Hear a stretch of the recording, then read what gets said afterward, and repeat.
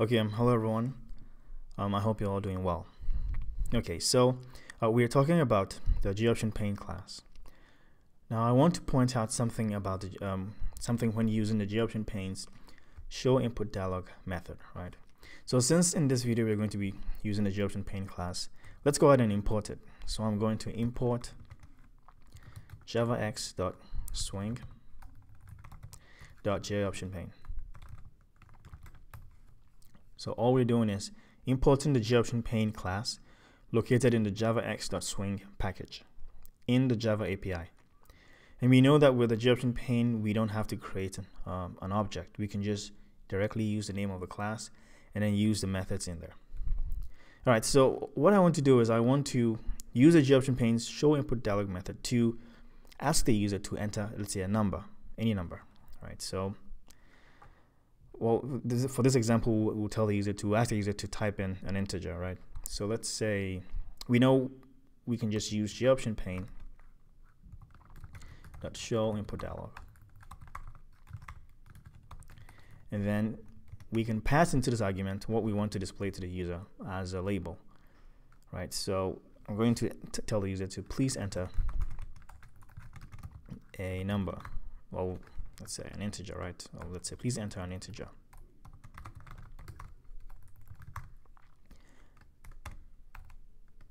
Okay, so we know that this statement over here is going to pop up some kind of dialog box with a text box embedded in it, and it's going to tell the user to enter an integer.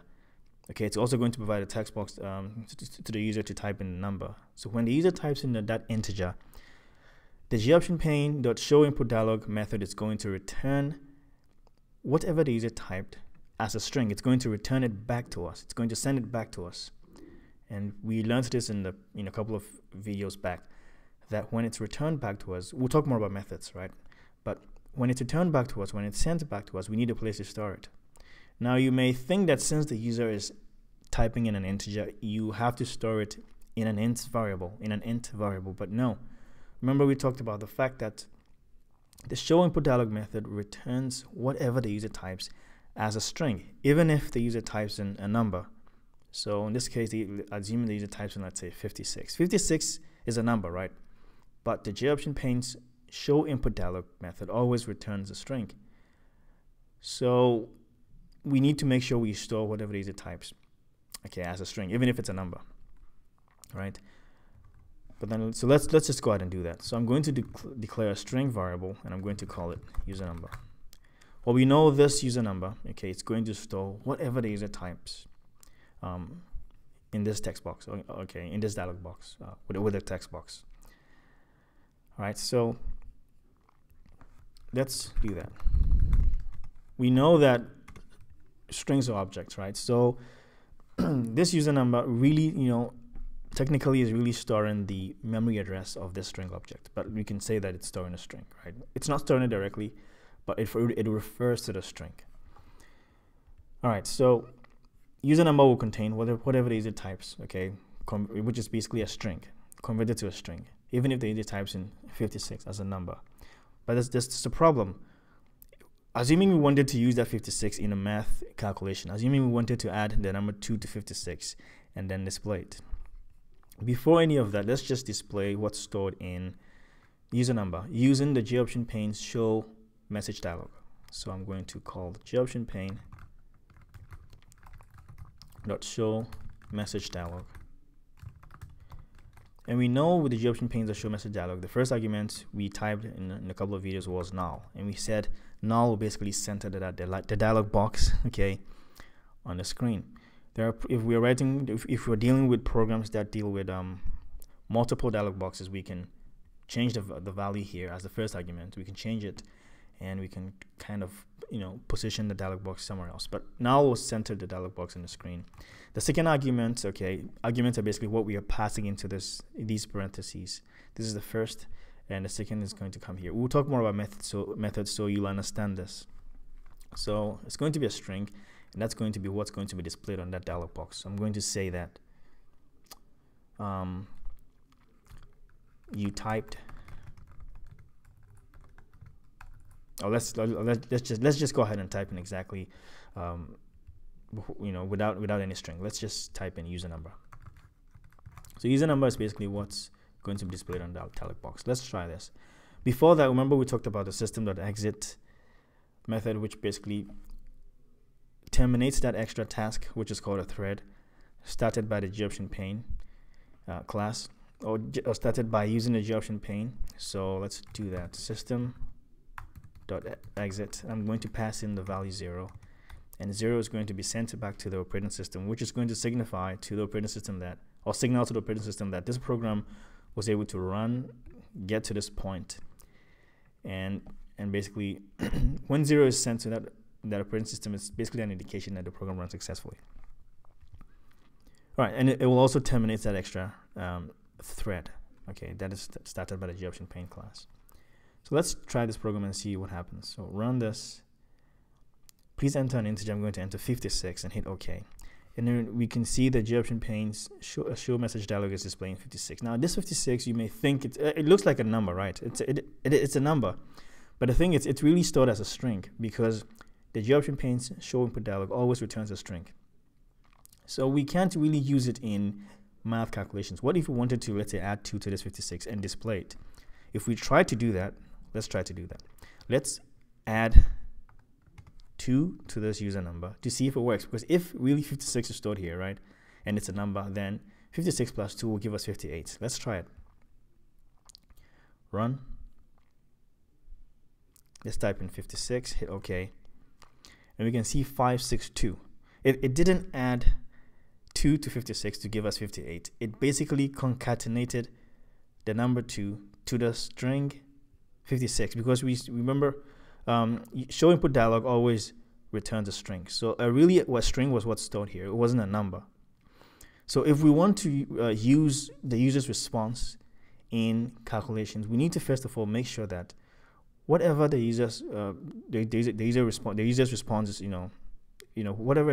is, whatever it is stored here, we need to make sure that it's converted to a number, a real number, before we can actually do math calculations with it. Right? By default, the ShowInputDialog method always returns a string. All right, so how do we do that? So before that, if we don't do that, right? If we don't do that, we are over here. We are actually concatenating a number to a string, and that's why we saw 562. So let's hit OK, and then fix this. All right, so we know we have a number, a string, basically a number as a string here in user number. We need it as a real integer, so we can add 2 to it.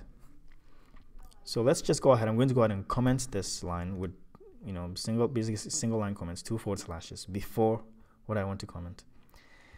And then I know that I have a string here. We can use, we can use methods in what's called wrapper classes. We'll talk more about it way later on. But it's wrapper classes. Okay, they're called wrapper classes, and these wrapper classes have methods for converting, whatever the user types to, let's say, integers or longs or doubles or floats. Unlike the scanner class has methods already, next int, next double, to convert whatever the user types to, let's say, integers or doubles. But the JOptionPane class doesn't directly have methods to be able to convert the user's input to, let's say, a number. So we use the methods in Java's wrapper classes, okay, WRAPPER, wrapper classes, to do that. And I'll show you how it works, but we'll learn more about wrapper classes going forward. So we know we have a string here, right? But we really want that string, okay? That number is stored here as a string. We need that number stored, converted to an integer. And so the way you try to convert what's stored here into an integer is by using, one of the methods in Java's wrapper classes this way. So for example, we want to convert it to an integer. So I'm going to type in integer dot parse int this way. Okay, and what are we trying to pass? We are trying to pass or trying to convert something to an integer. And what are we trying to convert? What we are trying to convert is the number which is stored as a string in user number. So I'm going to pass it here as an argument. I'm going to pass it in as an argument, meaning I'm just, writing it here, user number. And this integer.parseInt is going to pass this value, this user number, to an integer. Okay, we are passing, or we are converting whatever is stored here as a string to an integer. And once it's done doing that, it's going to return it. It's going to send it back to us. But when it's sending it back to us, it's already done converting whatever is stored here as a string to an integer. So that means it's returning the result as an integer, which means we need a place to store it. We need to receive it if it's sending it back to us, if it's giving it back to us. And if it's an integer that's coming back to us, we need to make sure we store it in an int variable. So I'm going to declare an int variable here, and I'm going to call it user. I'm just going to say user integer, right? Maybe the variable names are not really clear, but I think it is, right? So this user number first was a string, right? And then user integer is going to store the result after it has been converted to an integer, to a real integer. And then now user integer is going to store whatever is returned after it's done converting the user's input, first of all as a string, to an integer. So over here, what we are doing is we are passing whatever is stored in user number, which is really a string, right? That 56 was stored as a string. We are passing it to an integer. We are kind of converting. Parse means kind of convert it into an integer, right? Process it as an integer. And once it's done, it's going to give it back to us. It's going to say, come right here and say, okay, where are you? I'm going to give it to you. But luckily, we have an equal sign here, and we have a place to store it. Since it's returning it as an integer, we declared our variable as an integer, as an int. Okay, we declared it as an int to store the int variable that's being returned, or the int value that's being returned. So now, let's just uncomment this. Let's not use user number because we know user number is a string. Let's use user integer because we know user integer is an int. And since it's an int, since it's really a number, we can add 2 to it, right? And then it can display the right result to us. So when we compile this and we run it, let's type in 56. 2 is being added to that integer, right? Hit OK, we have 58. Now it's seeing this user integer as a real number because we converted the user's response. We know the JOptionPane.showInputDialog method always returns a string. So we store that here. It always returns a string. If we want to use that value or that result, whatever the user typed, even if it was a number, if we want to use it in calculations, because the JOptionPane.showInputDialog method always returns a string, we have to first of all convert it to that number that we want. In this case, an integer. Well, we are converting to an integer, and then we are adding 2 to it, right? We are converting it to the data type to basically int, right? To an int, and then adding 2 to it over here, and then displaying it. So this is one way you'd convert, okay, values, okay, that are returned from the JOptionPane.showInputDialog as strings. This is one way to convert them to real numbers so we can use them in calculations, for example. If you want them as strings, then you don't have to do the step. You can just keep them as strings and use them. But if you want them as numbers, you have to go ahead and convert them. Now, this is how you'd convert it to an int. How would you convert it to, let's say, a double or a float? Now, there are several methods in Java's wrapper classes to do that, and we'll look at the other ones in the next video. But this is how you, for example, convert the value stored as a string to an int and use it in your program, right?